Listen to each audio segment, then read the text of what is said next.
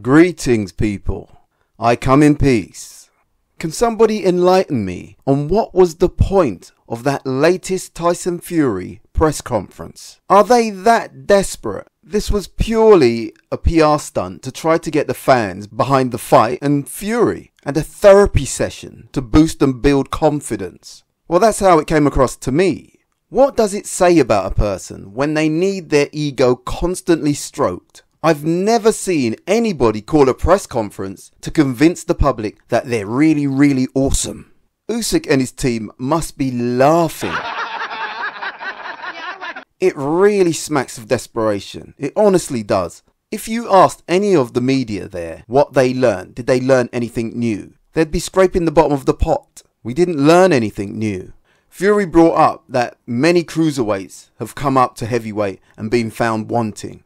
Okay, well, that's true, but it's the same the other way around. Many smaller men have beaten bigger men. It's to do with styles. For instance, if a smaller man elects to stand toe-to-toe with a big man, he's likely to lose. Smaller men beat bigger men with movement, heart, speed and agility. I've done a video about big heavyweights against smaller heavyweights and the history. Comparing David Haye losing to Klitschko and Holyfield losing to Lennox Lewis isn't telling the whole story.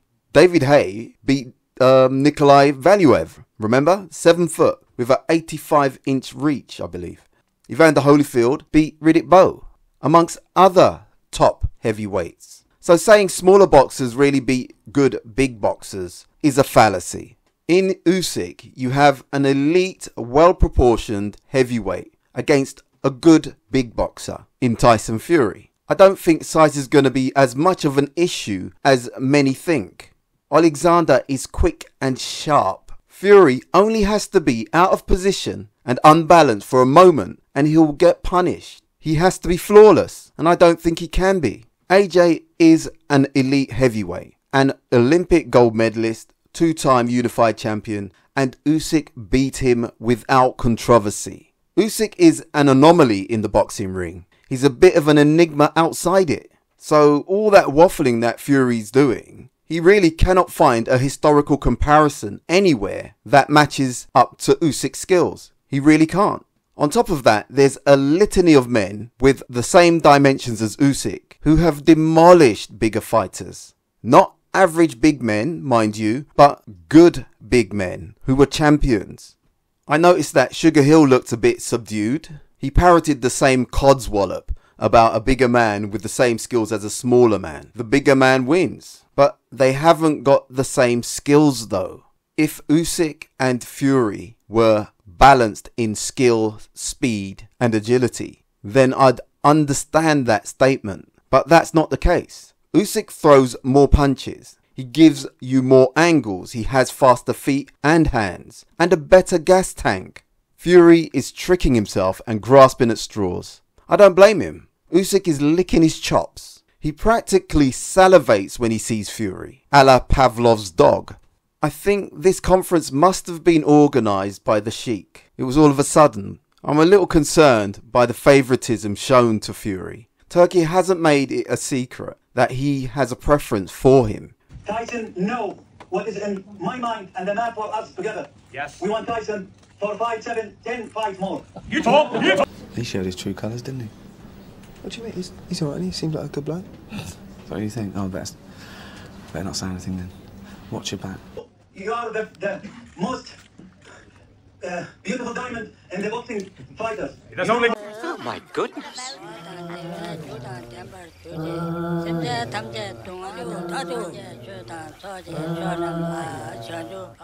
Yeah. But you know what you have in my heart. Yes, I know, I I know. see you one of the best fighters in the generation, and I am thinking we will have big relationship next in boxing field. Perfect. You know, you are now the most expensive. Turkey, HMRC might be listening. Stop. The numbers, but you know how much you get. Yes, yes. And you deserve it. Thank you very much. You can't be serious, man. You cannot be serious! Have no doubt, Turkey is the puppet master here. He's bankrolling the fight, and the fight is in his country, and he has a clear partisanship towards Fury. Usyk might be up against it a bit, but he's no stranger to fighting in enemy territory. I'm convinced that Fury's team are blowing smoke up his ass. Talk about over-egging the pudding. When asked how they thought the fight would go, Sugar said knockout. Spence said knockout within 8 rounds. Fury's dad first said it will be a chess match, but quickly changed his tune after being told he's hurting the viewing figures or something. Frank said knockout as well. I'm not assured they sincerely believe what they were saying. The whole thing was about heaping adulation, plaudits and flattery on Fury. I bet his poop smells like sandalwood.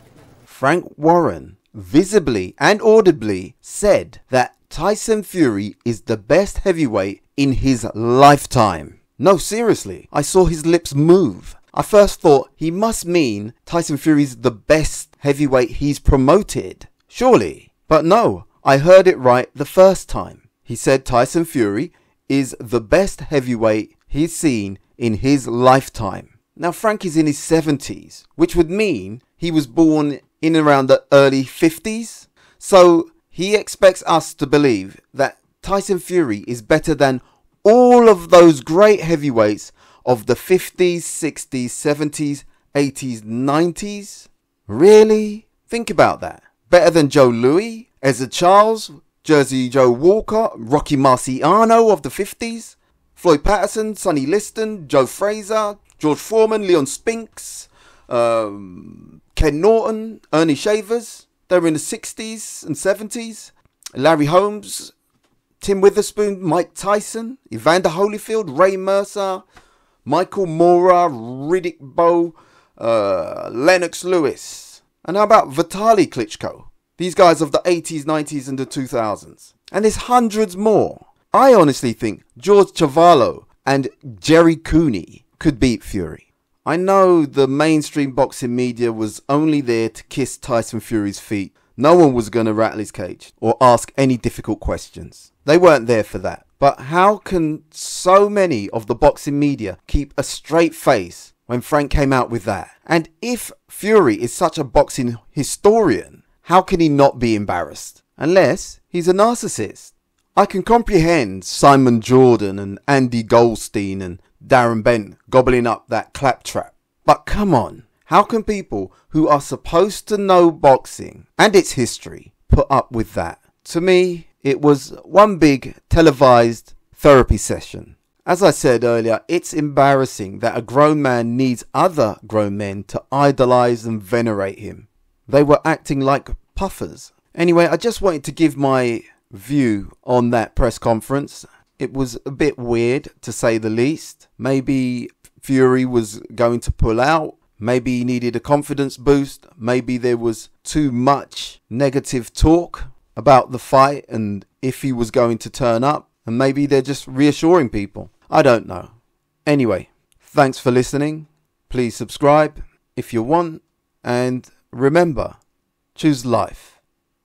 Thank you.